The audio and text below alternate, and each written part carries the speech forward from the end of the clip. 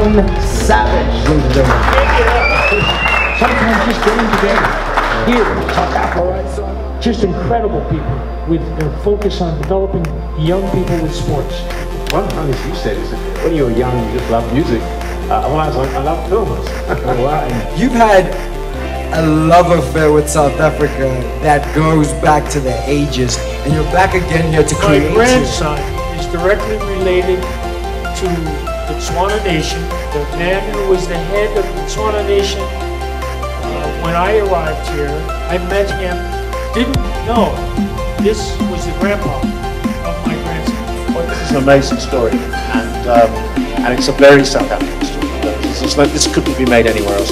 As Rodrigo said, it's not political, but of course it's very political, because it's a completely non-political story taking place against the background of a country which is acutely